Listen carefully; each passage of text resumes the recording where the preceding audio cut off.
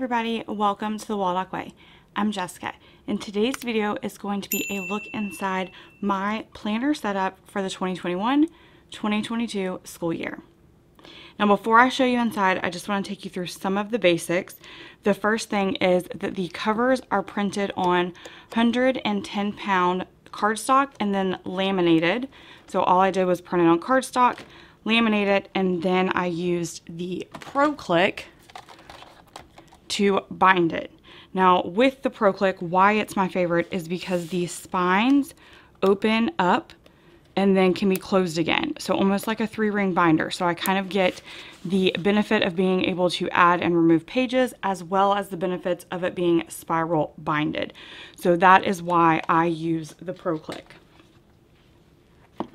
Now for the pages inside, it is printed on a 28-pound paper, mainly because I wanted to be able to print front and back and it not bleed through, because being able to print front and back means I can put double the pages in one of these spines. All right, so now let's take a look. I haven't filled anything out yet because I didn't want to have to cover and not show you everything, so this way you'll be able to see the whole planner. So the very first page is my favorite quote, which is, "Education is not the filling of a pail, but the lighting of a fire." I like that to be the first thing I see to remind me. After that, I have the year at a glance. And then I have our goals for the 2021-2022 school year. Now these are our math and language arts goals. The way I make those is I'm going to be using my grade level skills checklist, which you can download this for free if you haven't yet. I'll put a link in the description box. And I've already gone through 3rd grade and highlighted things that I feel like she didn't master, as well as the 4th grade list. And you can see language is the top half. There's not as many on the 4th grade list as math. So I also went ahead and went to 5th grade and chose a few from 5th grade as well. So all I need to do now is take all of these things that I highlighted for math and language arts and transfer them over so that they will be in my planner for the year.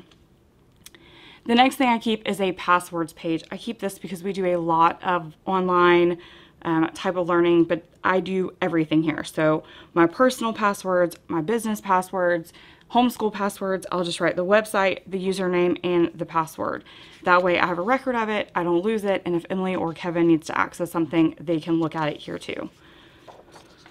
On the back of that, I have my contacts page. I like to keep names, phone numbers, and addresses for friends and family members, especially when we are doing Mail Time Monday, so that we can send cards, which is why birthdays and anniversaries is the next page, because this way I can say, okay, we're sitting down in August to do a Mail Time Monday. Here's everybody we know that has a birthday, and then it's super easy for me to look right here and go ahead and fill out their card, well, or for Emily. And then each one of these dividing pages that I made is also printed on a 110-pound cardstock. It's just not laminated. It just makes it kind of easier to find in the planner.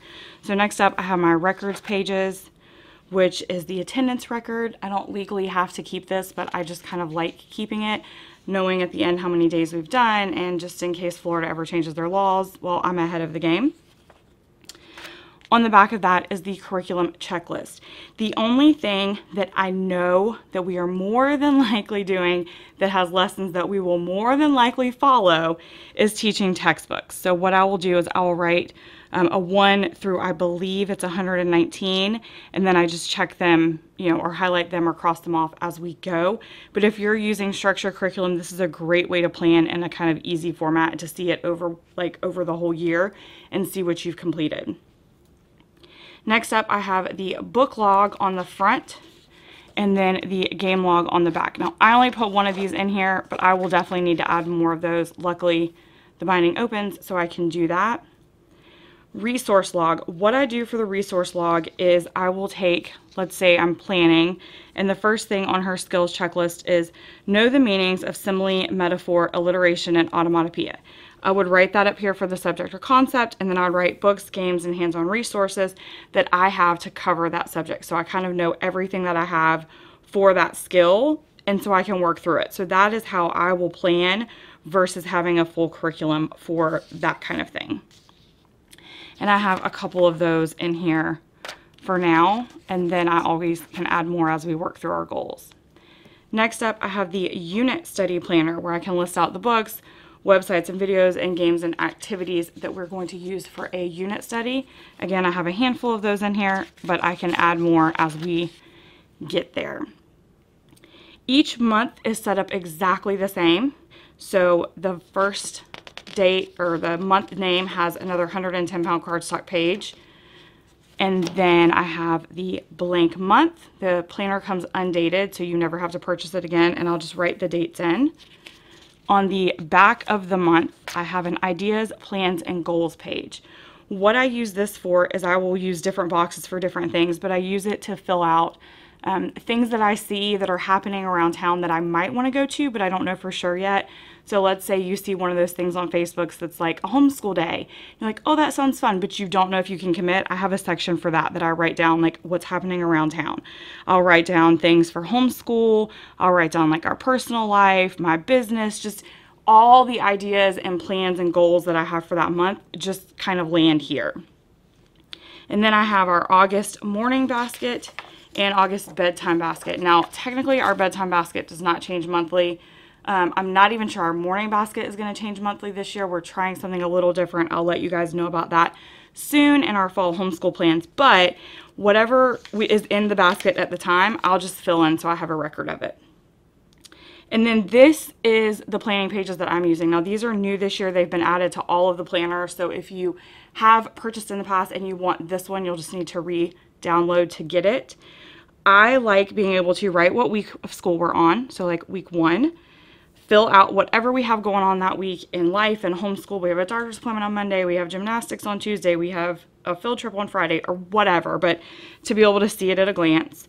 And then I have like a section for math, a section for language arts, a section for unit study, and then a to-do section. And this would be my to-dos. Whatever I need to do for homeschool, for my personal life, for business, whatever needs to get done that week will be written here. So it's just a really easy way to look at the week. Now, if this is not your choice for weekly lesson planning, there are 5 other layouts. So you're not stuck with just this one. If you download the planner, this is just the one I really like. And then on the back of each weekly lesson planner, I have the meal plan. So that each week I have the week at a glance and then what we're eating for that week. So breakfast, lunch, dinner, snacks, and then my shopping list. It just makes it really, really easy to say, okay, what do we want to eat? Write it down. I can say what we have going on that week, whether we'll be eating out, eating at the house. It just makes it really easy. And like I said, every week is set up in that same way with the lesson planner on the front, the meal plan on the back, and then the next month again is printed on cardstock to divide it. So it just repeats through the whole year. The very last thing I have in the back is a book list, and it is the printed book list from Read Aloud Revival, which is the picture books for each month of the year. I find that these are picture books that we typically really, really love, and it makes it easy when I flip to January to go, okay, let me go ahead and place a hold for January's books, or let me go ahead and place a hold for, March's books. And even if I don't have like my homeschool planning or my mindset right, I can at the very least place a hold for these books and know that we're going to read some great literature that month. So that's why I keep that in there.